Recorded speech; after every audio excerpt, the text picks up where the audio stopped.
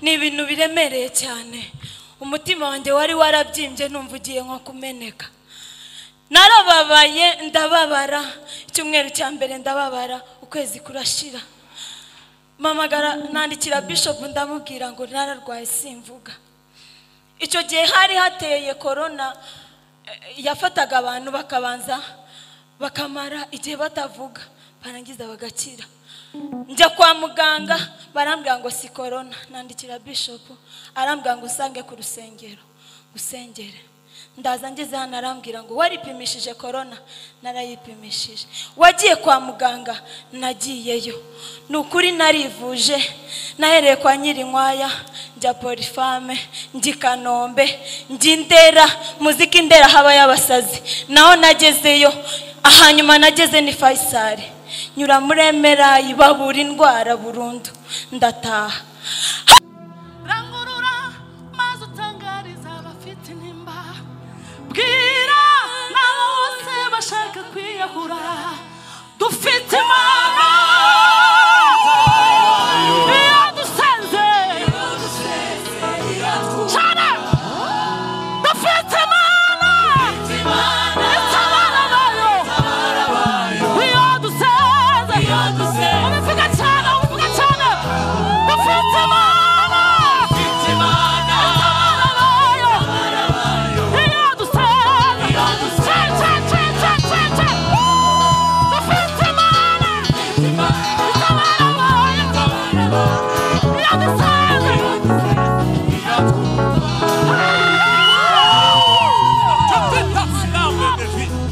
nukuri kose Imana irahaba, irumva kandi irakora. Rimwe aza kumva aya mahomva gusa aravuze musibaje. Amaze cyashimishije ntiyavuga gusa kuko no muririmbye yamaririmba, bivuga ngo yakaza aririmbira iyo mu mutima akabazwa no kwijwi ritari gusohoka. Ariko uvuga itangaza indirimbo aririmbye ntuma ndahwereye, aravuga ngo nta gihe kitagi riherezo, nta joro ridaca, ahari babwije kuri wowe, witegure ko uca wa munsi wawe wategereje kugezeho, maze ugahabwa isezerano wasezeranijwe. Ntukabwire Imana yawe, ubunini bw'ikibazo, ahubwo bwira ikibazo ukomera Imana yawe izagufasha.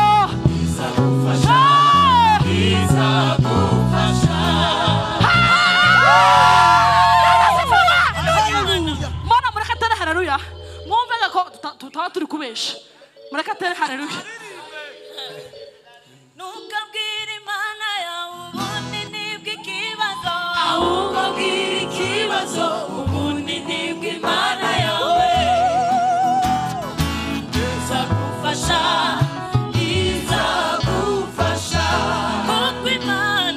Kuko Imana si umuntu bwinani bw'ikibazo, ahubwo menya yuko Imana yawe iruta ikibazo. Izagufasha.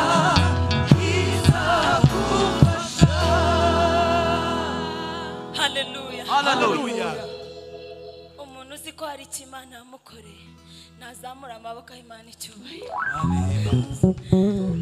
Haleluya. Amen. Twongere tuzamurire Imana icyubahiro.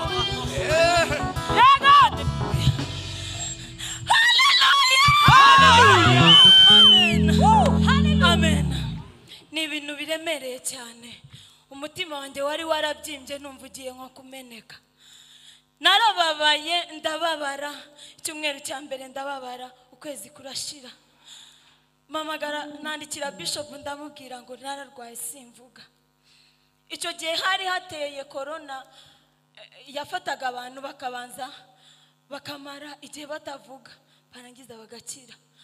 njya kwa muganga barambwira ngo si corona, nandikira bishop arambwira ngo usange ku rusengero usengere. Ndaza ngeze hano arambwira ngo waripimishije corona, narayipimishije. Wagiye kwa muganga, nagiyeyo. Nukuri narivuje, nahereye kwa Nyirinkwaya, njya Polifame, njya Kanombe, njya Ndera, muziki Ndera haba y'abasazi. Naho nagezeyo, ahanyuma nageze ni Faisal. Nyura muri Emera ibabura indwara burundu, ndataha. Hallelujah! Nukuri kw'Imana, Imana irakora. Mu gihe cyayo yagenye irakora. Irabanza ikatwihorera gusa kugira ngo bibanze bisakare. Muri Kenya bigereyo, mu mahanga bigereyo, imirimo y'Imana izagaragare. Iyo mari cyumweru kimwe nkakira, naga imbaraga z'Imana uyu munsi zakawe zigaragara. Mara ukwezi kumwe, mara 2, 3 arashira, ukwa 4 kwaburaga icyumweru ngo gushire. Pasiteri aransengera, ahamagara n'abandi baransengera, abantu baransengera. Perezida niwe ejo twavuganaga arambwira ati nukuri kw'Imana twarasenze. Najyaga naho umugongo unjya kuwa mbere nkananirwa kujya mu kazi, twarasenze, ariko Imana yumva gusenga kwa bayitakira. Hallelujah! Reka mcishe muri makeya vuge gukomera kw'Imana. Nasaraye gukomera kwawe tuzakubwira bikigihe, ndetse nawe ikindi gihe kizaza. Hallelujah! Hallelujah! Mari icyo gihe cyose ndagenda nicara mu rugo, abantu baransengera. Kuwa 5 ndabyuka mu gitondo, bandangira umusaza utuye i Masaka, bamwita Saruhembe. Ndangije njyayo, ngeri wiwe aransengera ambwira amakuru, arangije arambwira ngo yewe mwa taha uvuge. Ariko mbifata nk'ibintu bisanzwe kubera ko abantu baransenge bakambwira ngo uravuze. Mu gitondo buracya wavuze bugacya, simbibone. Abimbwiye gutyo sinabiha agaciro, ndataha. Mama yararwaje umukecuru mu bitari Kanombe, ndavuga kanje kubareba, na gahunda nari mfite. Ndagenda ngera mu bitari Kanombe, tuganiraho iminota mikeya, mwandikira akamvugisha. Ngiye kumva numva mfashwe n'inkorora, kandi ubundi sinakororaga, sinitsamuraga. Bajyaga bafata akantu k'agati bakakamanura bakakageza hano mu muhogo, simokorwe, nkaguma meze gutyo gusa. Ariko Imana irakora.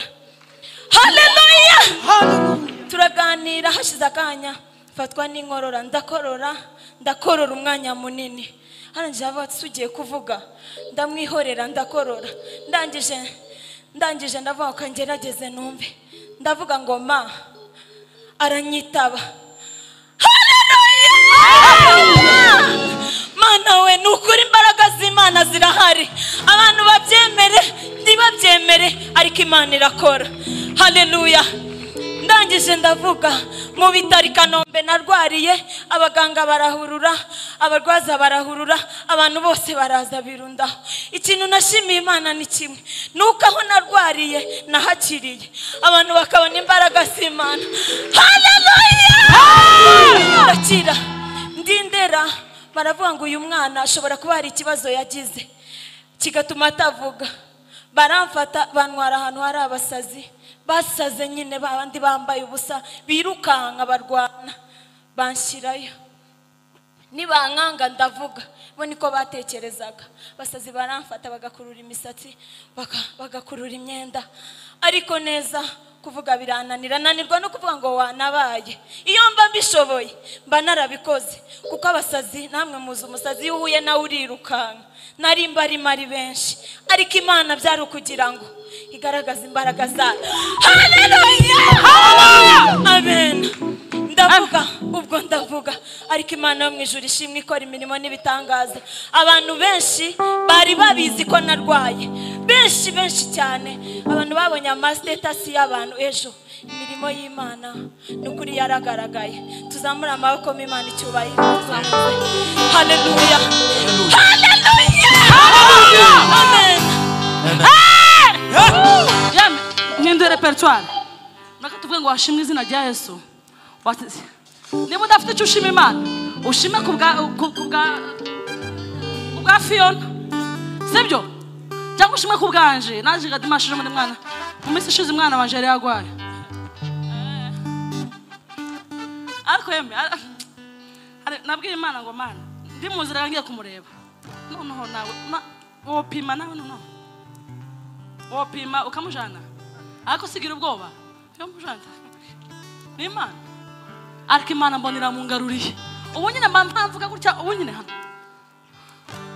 twagiye niba ntacyo ufite wowe ushima ku bwanje cyangwa ku bwa Fiona hashimwe izina rya Yesu watsinze Satani yego hashimwe izina rya Yesu watsinze yego rwose hashimwe izina rya Yesu watsinze Satani rwose hashimwe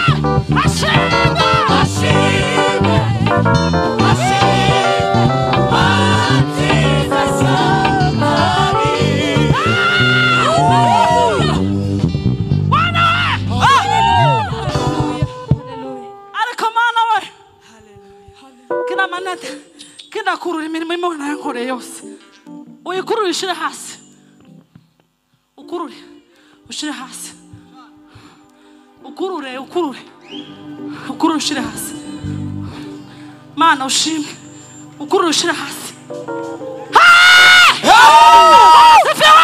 hallelujah hashime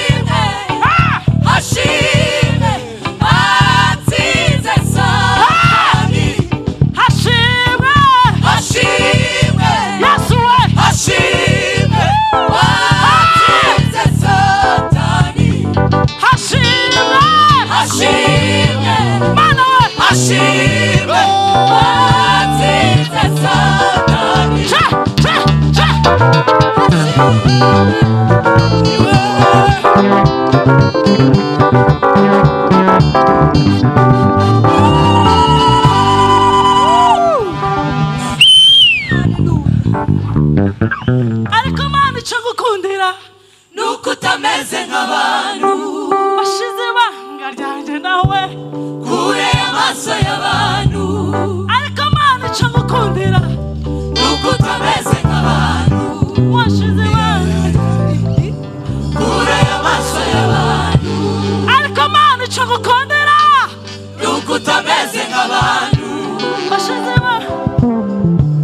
kure y'amaso y'abantu erega ubutayu bwatumye ibiganza bisigara mu busa bagatanika cyane ngo nibahinga kandi batungishije benshi ariko Mana ica ngukundira nuko utameze nk'abantu washize ibanga ryanjye nawe kure y'amaso y'abantu. akadusirimbe haleluya munyemerere ntere haleluya nka zibiri hanyuma uri hariya dusire haleluya iteranira ababishoboye mureke turamburire Imana yacu ibiganza tuyishimire imirimo yayo ikomeye yakoze. Nabwiye uyu mwana ndamubwira ngo ni hahandi iyawe ko ndabona indwara yawe yizakira ariko ko ndabona izakira nanje nararwaye umugongo kuko turi mu gusirimba ngasirimba mpaye ngusengera sinduhuke nkavuga ngo ahantu nzumva bakubise ingoma bagasirimba nzasirimba ngusengera none mfite ikibazo ahubwo cy'umugongo wanje wowe yawe igiye gukira niko naza mubwira. Hari ijambo ritumye mvuze ngo reka ntere haleluya nka zibiri shimira Imana. Mwumvise mu bintu byose byabaye ntitubitindeho cyane ariko sinzi ukuntu hari akantu kankorogoshe mu mutima akantu avuze ngo yasanze ngo Saruhembe ngo aramubwira ngo yewe mwakubwiye duvuge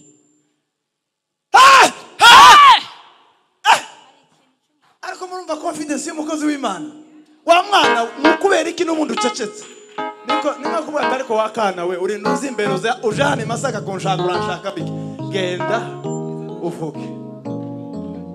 Hallelujah! Hallelujah! Hallelujah! Amen! Emereka nanje nzitere. Terewa. Zitere. Yeme tuzamura ibiganza du'Imana icubahiro. Hallelujah! haleluya No. Uyu munsi urakomeye cyane. Wa gatatu twavuye hano cyagiye amateraniro arangiye. Ngo nshike ngo buce ngwara malaria. Baba qualite mudayinywa kuwa kane kuwa gatanu nejo. None mu gitondo ndabyuka ngiye kwitegura ngo nze gusenga ndabyuka nkora ibyo nkora ngo ashira kanya ngo nama sinamenye ingene byagenze nama nzunguruka nikubita hasi ku makaro ko hano hari akantu kabyimbye gatoya nikubita hasi ku makaro nono bamena amazi ngo umwana yoba were Bwana sifiwe sinamenye uko nono ngo mzuke nama mba muzima si shitani bigenze gute tuzamura ibiganza du'Imana icubahiro. Haleluya! Imana ishimwe yakishije Fiona ejo bundi nibwo twagiye gushutinga video y'indirimbo y'abanaziri ahantu yararimo ndababwira numva ninko umwuka w'Imana wanganirije ndamuhereza microphone kandi adahavuga fata microphone ya Sanfire ndayemuhambira abacu ndababwira ngo bayi Kamikazi microphone kugira ngo twese iyi video tugiye gushutinga amavuta yose tuyaconcumurire kuri Kamikazi ntarimo kuvuga ariko muri iyi video iki ni ikimenyetso cy'uko agomba kuvuga. Bwana sifiwe. None muzamura ibiganza naje ntere haleluya kuko gushima Imana yamukishije. Haleluya! Haleluya! Imana himbazwe.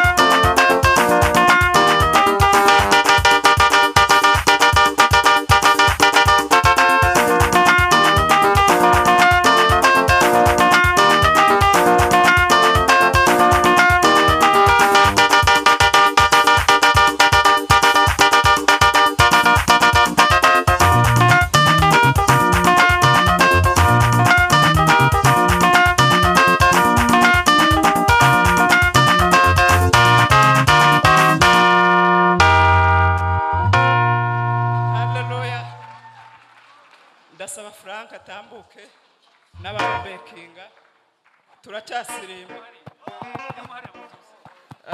kubera ko mu bantu bambabaje nanjye Fiona arimo. I'd like Fiona to step forward. Kuvugana na mama wawe ijwi rigahagarara mwarimo muganira kuri telefone. It's a pity to lose your voice. Ariko imbaraga z'Imana zikongera gutuma wongera kuvuga muri kumwe kwa muganga. But thanks to the power of God, she was able to speak again at the hospital. Hallelujah! Uwo bitaraba haza yumva ko byoroshe.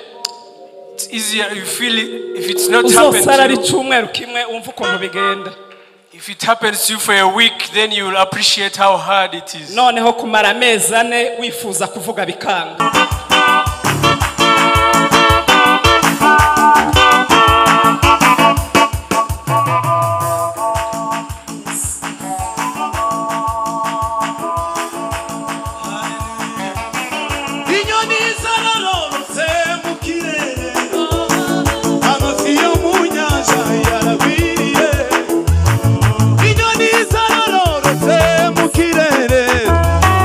Amafiyo mu nyanja yaragwiriye wibaza ko mikunda kurusha umuntu bigatuma uza imbere y'inshuti ze wibaza ko mikunda kurusha umuntu bigatuma we wibaza we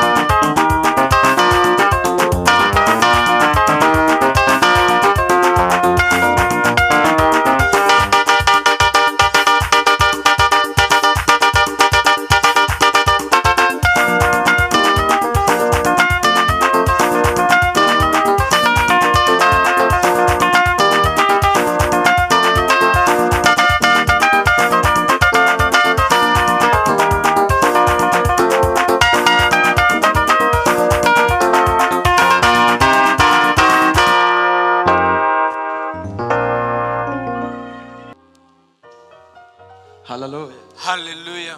Bwana asifiwe. Praise the Lord. Duhe Imana icyubahiro. Hallelujah. Our hands to God. Bwana asifiwe. Praise the Lord. Tuzabura Imana amaboko duhe Imana. Let's raise our hands. Hallelujah. God. Hallelujah. Natwe dushimishijwe no gushima Imana. We are delighted to be able to give thanks to God. Cyambere turashima Imana kuko yatubyukije twese amahoro Imana nishimye. First and foremost, we are alive. We thank God for that. Icyongeyeho turashima Imana kuko yabanye natwe. Then we thank God for being with us. Mu minsi ishize twagize projet yo kubaka. We had a wedding ceremony recently. Ariko tuyigira mu gihe kitoroshe cya COVID. It was during the COVID times. Ibintu bikomeza bigenda bisubira inyuma. So things will continue to deteriorate. Igihe abantu bateguriyeho ndi haba arico gihe abantu bakoreraho. So we kept postponing. Ariko turashima Imana yadushoboje. But we thank God who has enabled us. Igihe cy'Imana kigeze. When it was God's time, Imana iradufasha. God helped us. Ubukwe bwacu bugenda neza. And our wedding was a success. Cyongeyeho ubukwe bwacu ntabwo bwabereye hano. Our wedding was not here. Bwabereye i Bugande. It was in Uganda. Bidusaba cyane ingendo nyinshi. And it included many travels. Indege kandi zari zigoye zari zihari zagombaga guca Nairobi. Even air travel was cumbersome. Bidusaba kunyura Nairobi kugira ngo tuje Uganda. So we had to go through Nairobi. Turashima Imana yabanye natwe muri izo ngendo. However, we thank God for being with us. Kugenda no kugaruka. To and fro. Icyongeyeho turashima abantu bakomeje kutuba hafi. Thank God for people who supported us. Bakoze ibikorwa by'indashikirwa bikomeye. Thank you for such great work that you did. Tugiye kubavuga mu mazina twatinda. We would take long speaking each one. Ariko abantu bakoze ibintu bikomeye birenze uko twabivuga. But people did such great work beyond the words. Umurenge twawukoreye hano hari abadufashije batanga amamodoka yabo ndetse batubera no mu birori. Because the civil marriage was here and many people supported us in various ways. Kandi twabikoze byihuta kuko IWACU yahageze ku wa gatandatu dukora umurenge ku cyumweru. And it was on short notice because my better half came on Saturday and we went on Sunday to batuba hafi. Civil marriage. People were close to us. Batanga ibyabo. They gave their materials. Batanga n'umwanya wabo. And gave their time. Imana ibaduhera umugisha. May God bless you so much. Ikindi turashimira abayobozi b'itorero batubaye hafi. Thank the leadership of the church for their support. Baduha inama zitandukanye. Their guidance. Tuzigenderaho. And we are able to follow their advice. Badufasha no mu masengesho. And even in prayer. Imana yo mwijuru baho umugisha. May God bless you so much. Turashimira n'abandi bantu bari hanze y'igihugu cyangwa se bari hanze muri Amerika. We thank all those who are out of the country. Babanye natwe mu bikorwa bitandukanye. Supported us. Ndetse hari n'abandi bari Canada nabo tutabashe kuvuga mu mazina. There are some who are in Canada that we cannot mention by name. Ibikorwa bikomeye. They also did great work. Imana ibaho umugisha. May God bless them. Turashimira n'undi muvyeyi nawe watubaye bugufi. Another parent who was Uganda tutari tuzi ariko tuhageze. Another parent we didn't know that supported us. Imodoka ye mu ngendo zose twakoze zo gutegura ubukwe. He gave us his vehicle. Aduha n'umushoferi we adushoboza byinshi tutari dushoboye. Even with the driver. Ikindi turashima Imana. We thank God. Ku bantu twavanye hano batanga amatike yabo y'indege batujana Uganda. That people who offered their time and transport to go to Uganda. Imana ibaduhera umugisha ku bwitange bwabo. May God bless you so much. Rero amashimwe yacu ni nkayo. That's what we wanted to really thank God for. Umwanya wa nimugoroba uje kuboneka turatambira Imana kuko tubyifuza. Shall be back in the third service. Imana ibaho umugisha mwishi. May God bless you so much. Imana.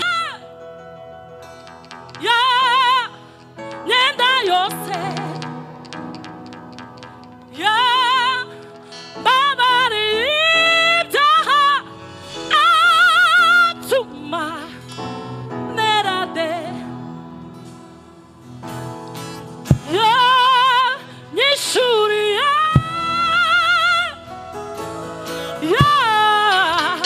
nyenda yose.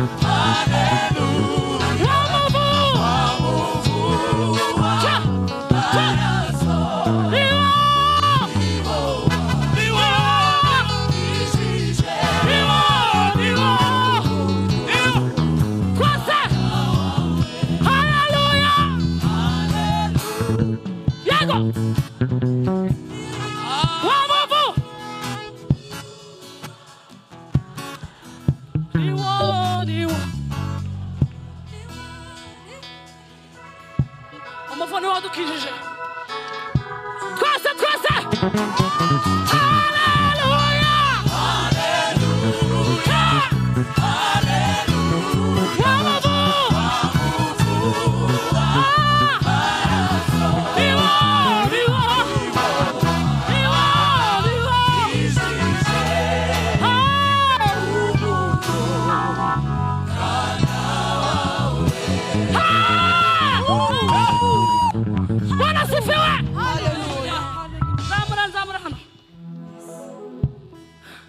Umufana wadukijije impamvu mpamagaye umwana n'umwana ko ndamuruta corona ndamuruta umunsi umwe araryama nk'uko bisanzwe nk'uko twese turyama tukabyuka ngo abyuke asanga yamemye ikiragi ntazavuga ngo avuge nk'uko bisanzwe abona biranze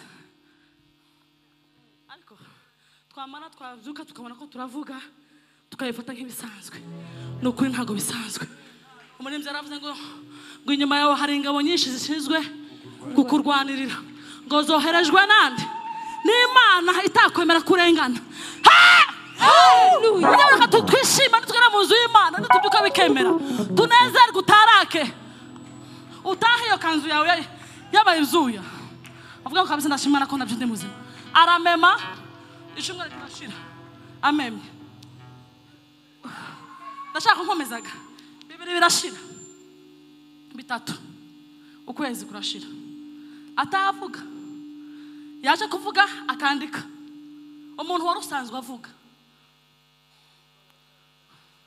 akatwandikira message ati perezida ndimo dusengere ati naramemye sinkivuga yeme utekereza bikubayeho none ukagira Imana ukabona uravuze wakwifata gutyo mu kanisa